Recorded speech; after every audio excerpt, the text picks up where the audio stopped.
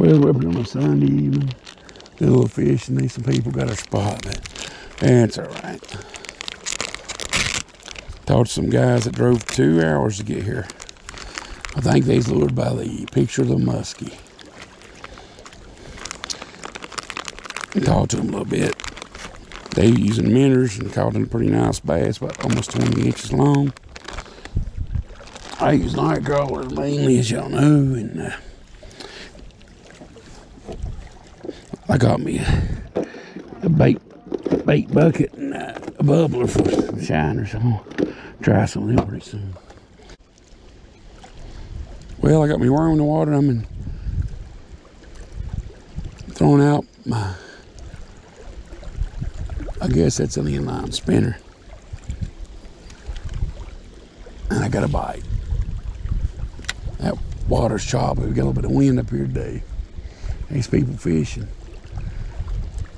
Here and there. One guy walked up from me and he come back with worms. I hope I didn't get his spot, because I'm not into being uncool fishing. That's just how I is. Well, we moved over to a spot. Other people left like they always do. Right at the time they should be staying to fish, they'll leave from up here. But more fish for us, I guess. I'm gonna show y'all how this Daiwa D-Shock casts and reels. It's quite a bit of wind up here today. I got that inline spinner on there. I like it. It's every bit as good as that ugly stick I got. It might be actually a little bit better. I give like 50 bucks for that combo. I don't spend a whole lot on equipment.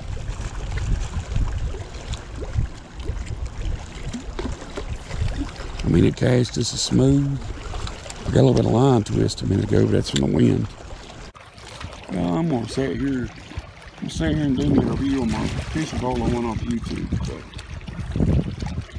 While the fishing fine. This pole is a Daiwa D-Shock F702M. I think it's a medium action, 7 foot. It's cork handled, which I like. The best poles, I think, are cork handled. You can hold on to when your hands are slimy and wet. You can switch or retrieve to either side. And it's got the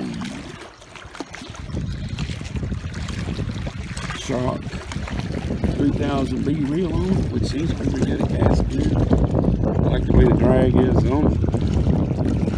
It's reversible. I mean, that's a nice pole. I caught a bass on it the other day with the spinner. It's got real good action. You can tell.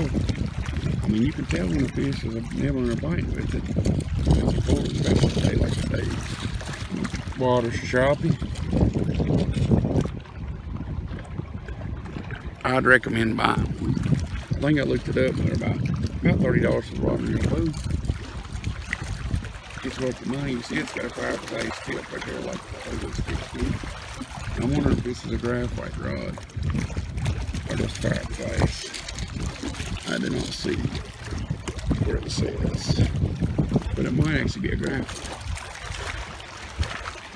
I know that you can tell when a fish is biting, burn right with it. I'd recommend buying it. The cast real smooth. That's another bonus. I think I got about 10 or 12 pound line on here too. Which you can hit line 6 to 14 pounds. Just good. I like using those kinds of line. Some people don't. I do. But one of the best ways to keep them legal fish. Yep, I would recommend this Daiwa. I guess it's a D-Shock. A D-Shock F702M rod with the D-Shock 3000B reel. I don't think you can beat it for the money. I'm getting a bite finally. Probably a bluegill. He's jibber jabbering and chewing on it. To catch one fish, it'll trigger the bite for the rest of them. It always does. Pert near. Man, look at the pollen and stuff in the water. This water's full of green algae. I'm getting a bite right there. Come on, buddy. Good old PAPAW Dave of fish. Have mercy on him. He's got to go back to work tomorrow. Back to the aggravation. And he's run right up under a rock. I think I caught me a fish. Look at that little bluegill. I mean, that red eye, boy. It's a monster, son. Pretty. It'd be bait for something else. A fish is a fish. Right. You are correct, sir. You are correct. Red eyes are biting, but I had to come back to the car and get my flannel shirt. The wind's blowing cold, and thanks to them stupid blood pressure pills and blood thinners, I can't stand the cold no more. Cold used to never faze me. Be 20 degrees outside, and I'm sitting out there without a coat on. And now I freeze to death. That's the way it goes, though. The missus caught her a bluegill slab. Look at there. That's a nice one. She couldn't let me skunk her with my 1 ounce red eye. Hee.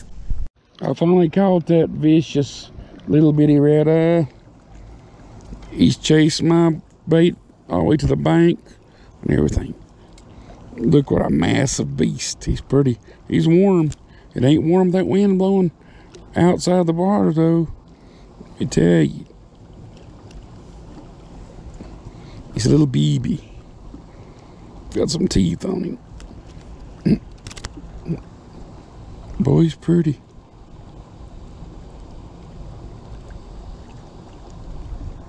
How much is that? 1 ounce? Hee. Makes him a second dink. Let's give him a release. Yeah. There we go. Back to fishing. Well, I'm gonna call it even. Wind's cold. Water's choppy. Really nothing biting. But there's your view of the Laurel Bed Lake. I'll give you a slow panoramic view here. There's good fishing up here every once in a while. Sometimes there ain't. Wind's blowing a little bit too hard. I'll catch you on the flip side.